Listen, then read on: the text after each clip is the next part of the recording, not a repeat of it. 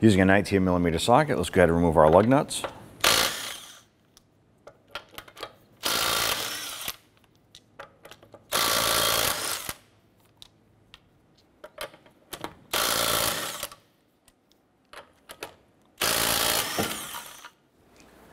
Remove the wheel and set it aside.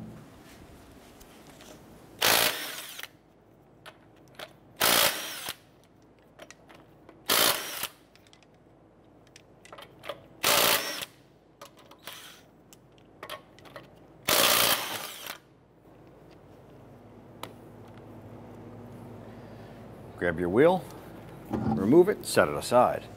I'm going to go ahead and remove our under engine cover here. I'm going to use our trim tool here to pop these buttons out.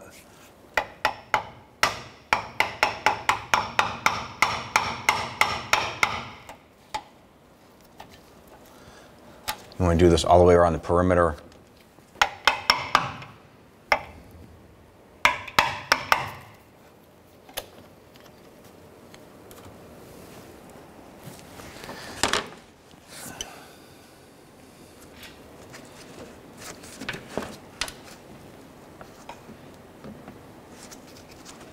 Now the two in the front center, we'll save these to last here.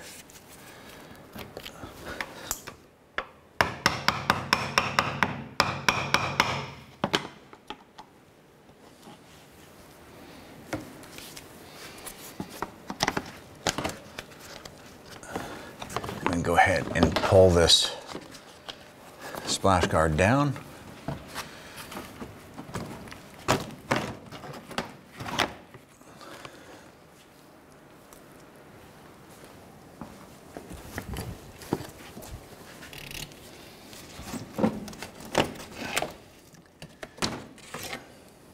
Once you have your splash shield off, you want to go ahead and come to these two plastic buttons right here.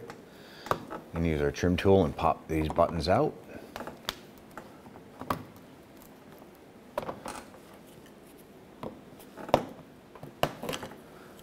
Go ahead and repeat for the passenger side. On the inside of the bumper fender well, I'm going to go ahead and use a Phillips head screwdriver and remove this screw. Once this is out, repeat for the passenger side. Now go ahead and use your trim tool. I'm going to remove our plastic buttons around the perimeter of our radiator cover here.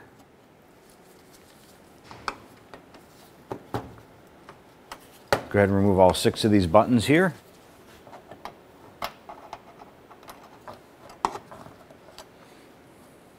With all the buttons removed, we're going to go ahead and pop this out.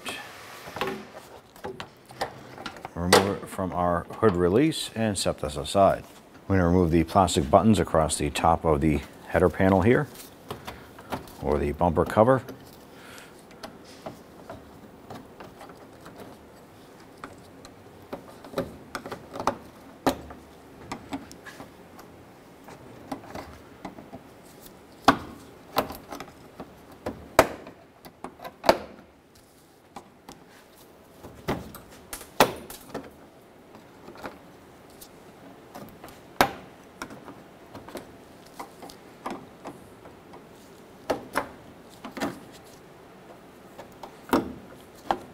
Now on the driver's side, you want to go ahead and grab the bumper itself, and you're going to pull it out in a way it's going to disconnect from the mounting block inside here. And it's separated. You're going to go ahead and do the same for the passenger side. I'm going to go ahead and pull this out, and you're going to disconnect it from the clips underneath the headlight.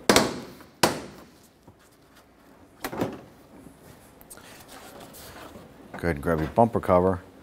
You can pull it away.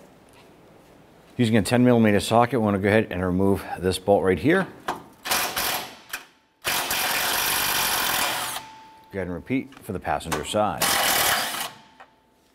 Use a pry tool, apply some downward pressure on this tab. Separate this. There's also one right here. Pull that out. There's 2 more on the driver's side. Remove your impact pad.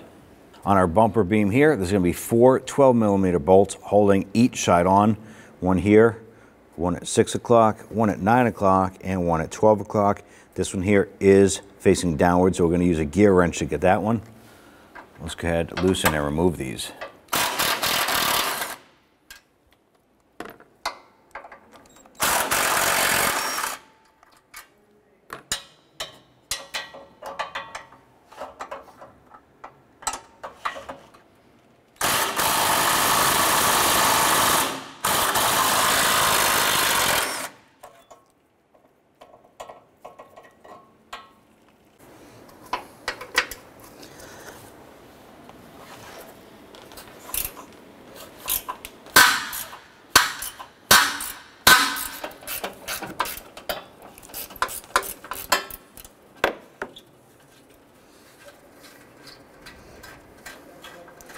Once we get that bolt out, let's go ahead and repeat for the passenger side.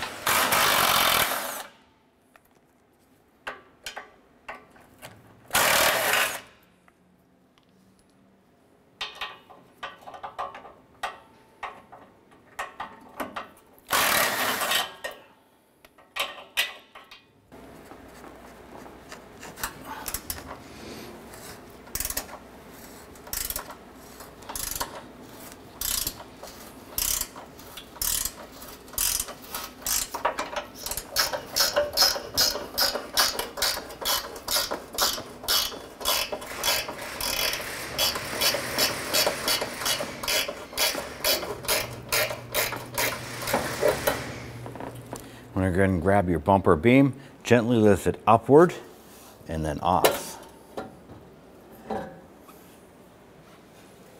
On each end of our bumper impact beam here, there is a hook, and this is to help us hang this so we can go ahead and just pop it up in place and then go ahead and get our bolt started.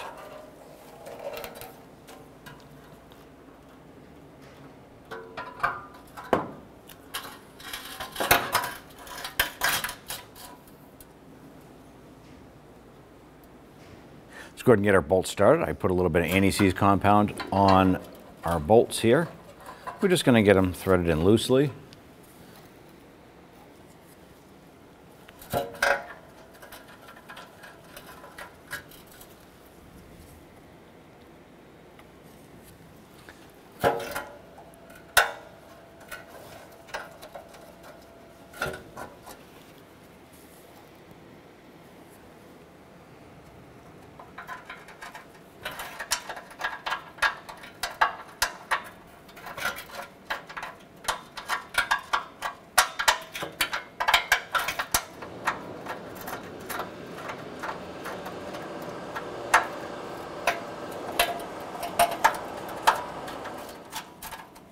Once we get these started, let's go ahead and get the 4 bolts on the passenger side started. Let's go ahead and get our bolts lined up over here.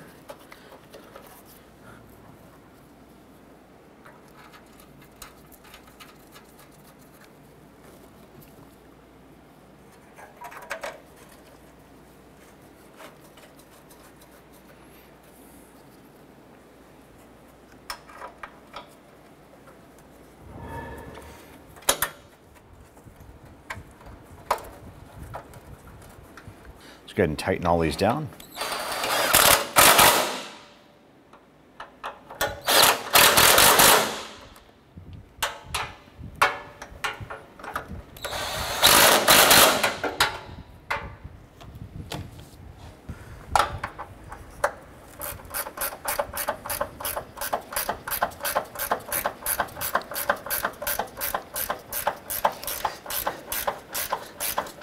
Want to make sure all 4 of these bolts are tight.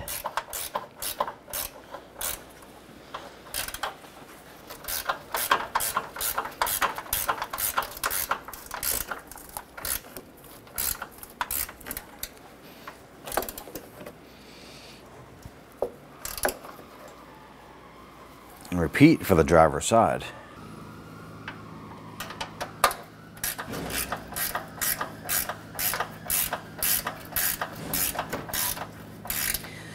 Does not matter on the tightening process on these here. Doesn't matter what bolt you start with.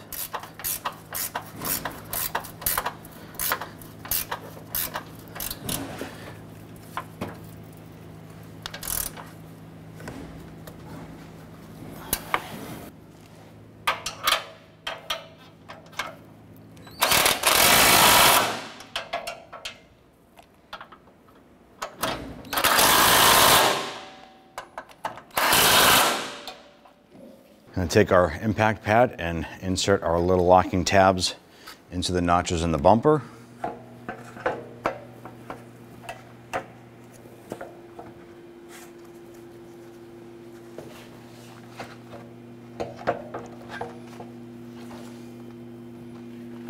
We'll go ahead and install our bolts here, the driver's side, and then we'll get the passenger side.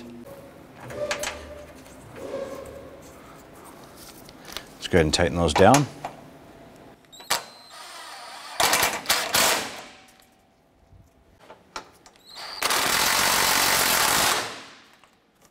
Now, original bumper clip here that attaches to the lower portion of the fender was broken when we removed our bumper, so we simply replaced it with a new component here.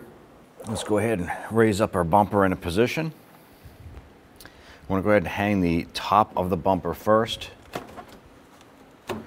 Just kind of set that up there to hold us in place. I'm going to go ahead and work our way around the perimeter of the headlight. The bumper itself is going to clip in to the clips across the bottom of the light.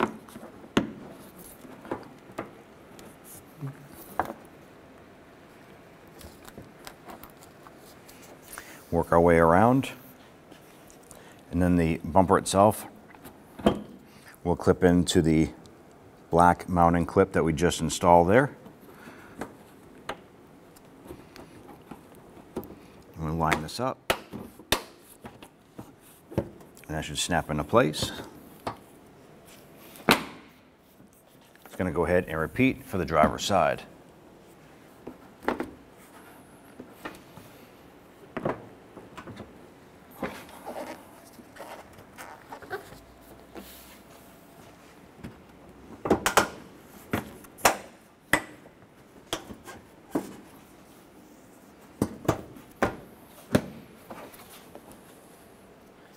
Go ahead and install our radiator cover. This plastic trim here have to fit around our hood release. Move this down, and this will fit underneath our bumper cover.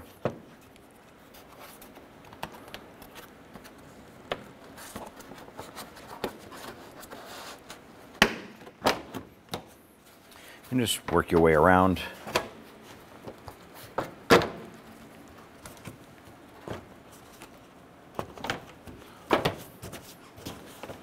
Once that's in place, let's go ahead and install all of our plastic push pins across the top.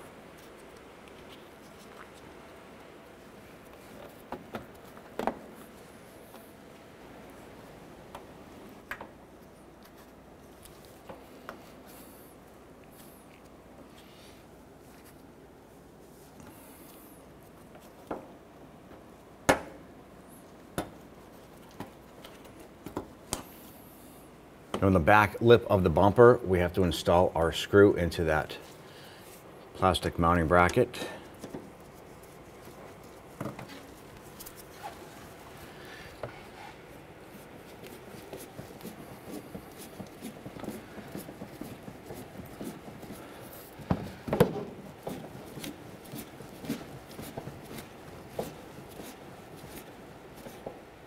Once that's snug, let's go ahead and repeat for the driver's side. So now we're going to take our fender liner, go ahead and tuck this in behind.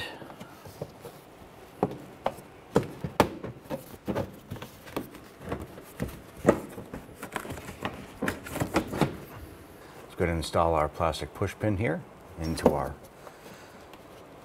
fender.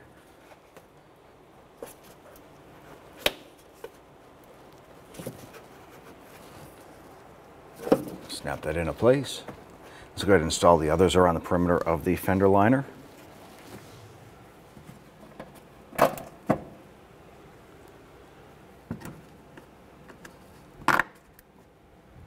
Let's go ahead and tuck our wheel well liner up underneath the bumper area here. Let's go ahead and get some plastic push pins installed.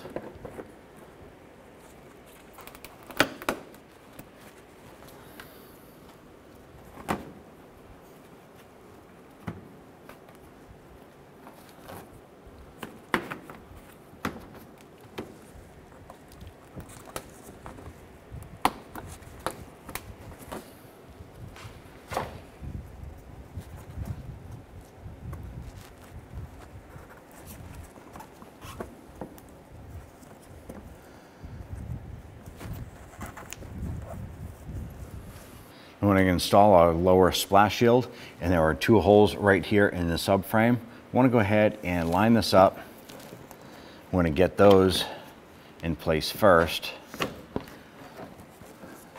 Slide our cover up underneath.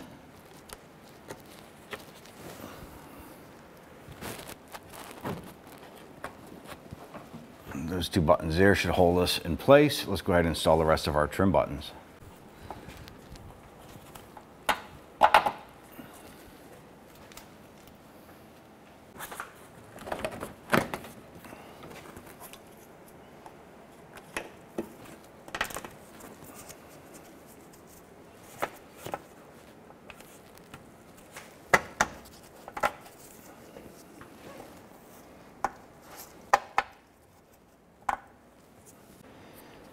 I'm going to install the buttons across the front, the lower portion of the bumper here.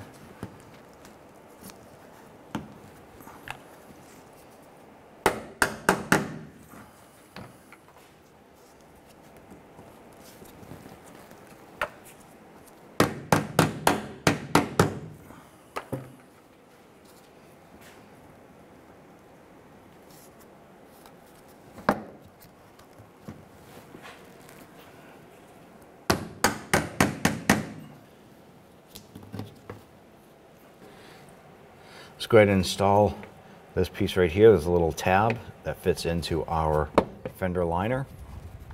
Go ahead and put a button up on the top here. And right on the back side, this tucks underneath. There's another button that pops up underneath here.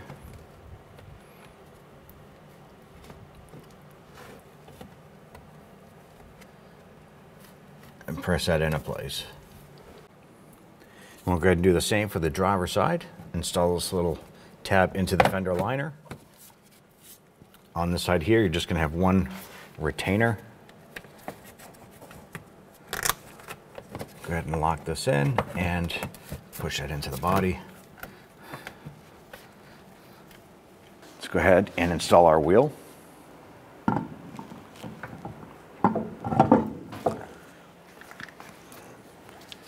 Get our lug nuts all started by hand, and we'll go ahead and get this snugged down.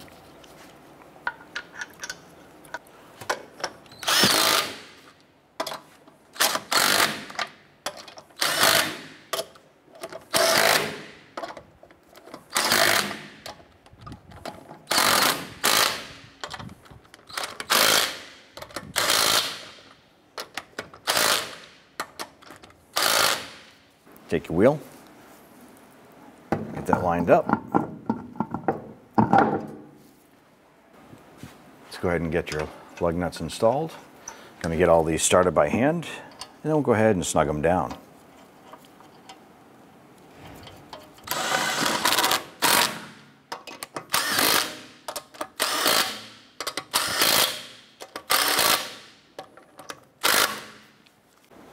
Let's go ahead and torque down our lug nuts to 80 foot-pounds.